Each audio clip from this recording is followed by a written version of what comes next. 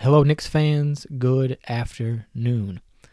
Welcome to my channel, Big Nick Burt with the Big Nick Energy. Got the gear.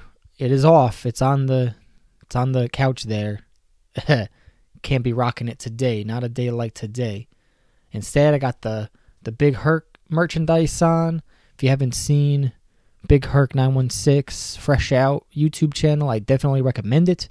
This is not a paid advertisement. This is just somebody who helped me get through some hard times in my life from being positive and give me that motivation that I was looking for at that time. So I definitely represent that guy. 9 times out of 10, if I'm not wearing the Knicks gear, I usually got something black on. Wig splitters, all right? That being said, thank you for coming to my channel, and thank you to the people who came through the live chat last night. Count on Carl, Sean Sinceno, Marvin, Lasegwe, and even Big Task Athand. Thank you very much for coming through the live stream, adding your voice to the chat, and giving me some motivation, because I was like 10 minutes in when you guys joined, and I was about to end it, but your questions, your comments, your questions, your ideas motivated me, and I went for another 20 minutes talking about the Knicks. So thank you so much for adding to my community. Thank you so much for being there for me and also supporting me, because without you, there is no me. So I really appreciate that. I know I'm inconsistent with this stuff, but especially the live streams, but keep looking for it. You know, if you subscribe and whatever, you can see when I go live and we can talk about it. But that was yesterday. This is today, and today I'm wondering why I am a Knicks fan. Just why am I a Knicks fan? And the reason is because I'm from New York, all right? That's it. That's the short and the long of it. But why am I a basketball fan? Because I'm good at it, all right? I don't have a lot of, like, natural talents.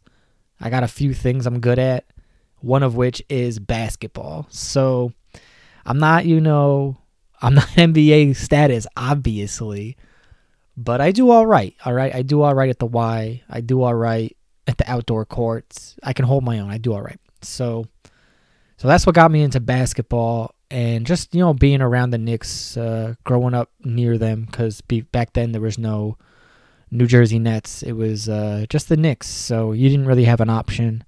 We're not going to root for Boston, obviously.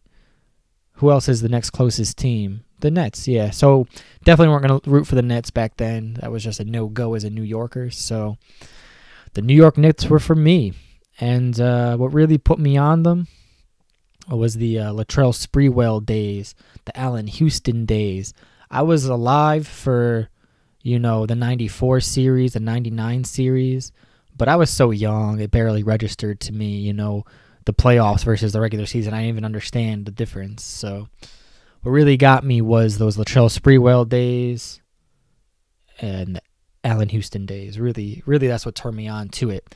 And my first basketball game at Madison Square Garden, I was a little kid, and, my parents, they work hard, but, we weren't living lavishly, so I didn't have an opportunity to go to the Garden, especially because I have a fairly big family. I got 3 siblings, so, and plus me. So, yeah, we didn't go out too much like that, but I'm a little privileged. I'm a little blessed that my uncle got tickets through his job to go to a game, and basically what it was is what we all joke about MSG being is it's just businessmen brokering deals and whatnot, using the tickets as, a gift. And that's exactly what it was. So my uncle worked doing some software, and I guess another software company wanted to get a contract with him. And to that end, they said, hey, we got some Knicks tickets. And he said, you know what? I don't like the Knicks or basketball, but I got a brother-in-law and I got some nephews that are big Knicks fans who would really enjoy that. So he talked turkey the whole game, and me and my brother and my pops got to watch the New York Knicks. I remember the final score was 99-96 against the Cleveland Cavaliers. And I'm going to pause this so I can find the game. Sorry for the pause. Thank you for sticking around. So yeah, 99 to 96, it would have been in the 2004-2005 season, January 28th, 2005. And the Knicks did win 99 to 96. And I was there for it. And it was absolutely amazing. And like I said, I was very privileged, very blessed. And the reason I say that is because not only were they free tickets, they were boxes. It was a box seat, all right?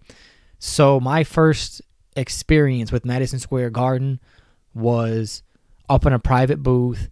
It had like 3 TVs running, one with the game, one with the live game, one with the broadcast, the MSG broadcast, and then like 1 or 2 playing like random wrestling matches or whatever you wanted to put on. They had buffet, like fried chicken, mac and cheese, all in these hot trays, right? You can pretty much get whatever you wanted delivered there. And in the box, was like a row of I want to say like maybe 6 rows of seats. So you could have like 20, 30 people in there if you really felt like it. So that was my first experience with MSG. And it honestly kind of sucked because the boxes are so high up, you can barely see the court. And it's just, you're not really with the fans.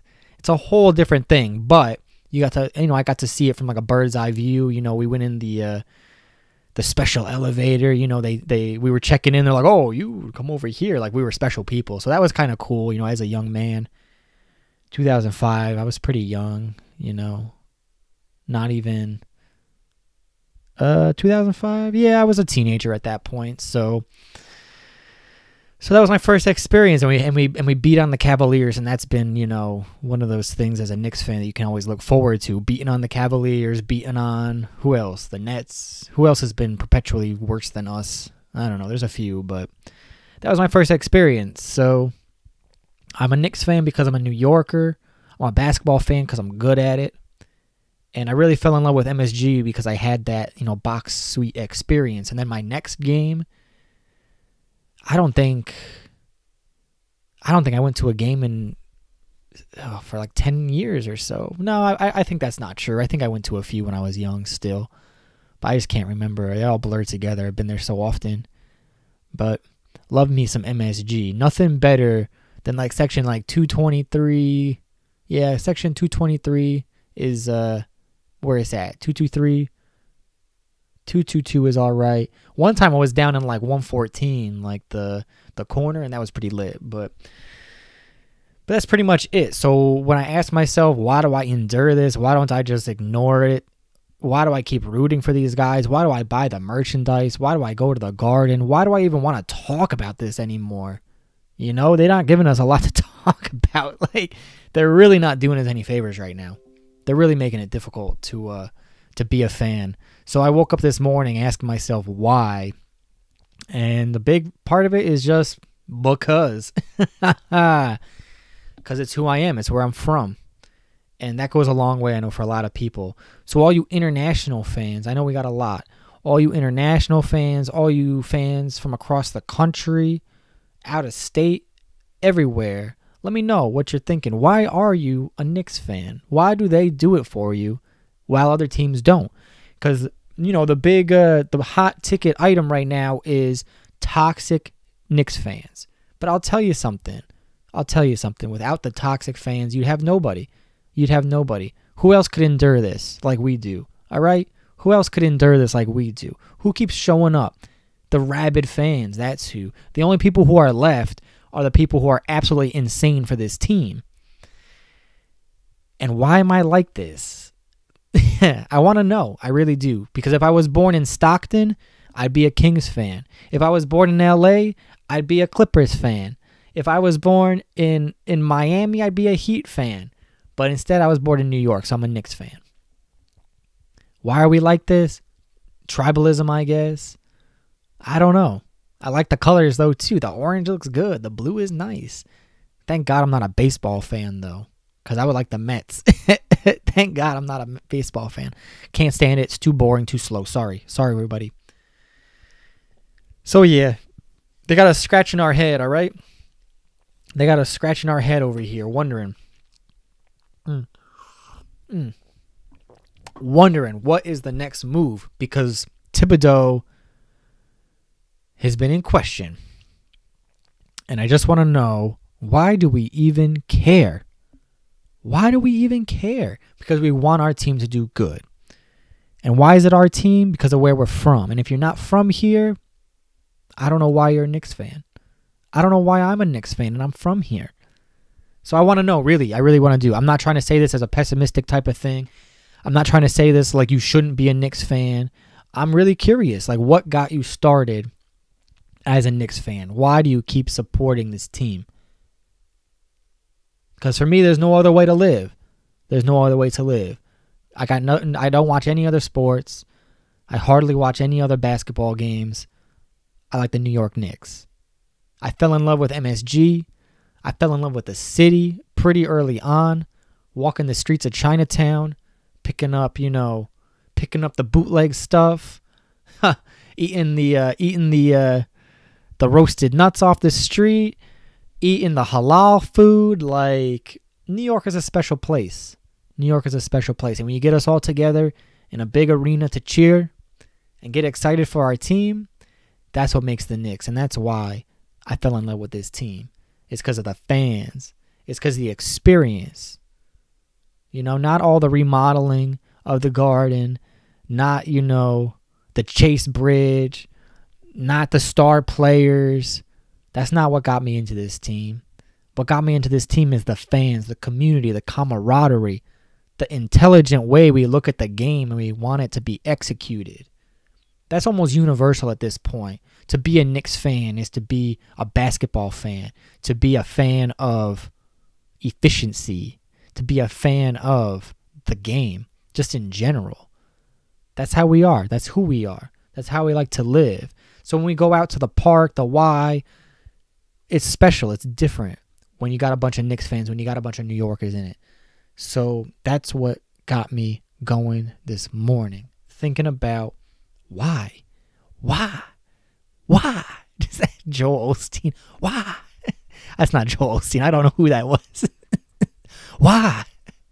I really want to know, why am I a Knicks fan if it's not for New York, if I was born anywhere else? Maybe I'd still be a Knicks fan. Hey, life is funny like that. All right, I'm dealing with some existential stuff. Clearly, I'm dealing with some existential stuff. But to stop myself from rambling, to stop myself from just talking and talking, I know you guys are bored of it. Sorry, y'all. But let me know. Let me know why you're a Knicks fan. Why you're rooting for this team despite all the issues, despite the ownership, despite everything that we had going against us. Let me know, because we still show up. We fill out that arena.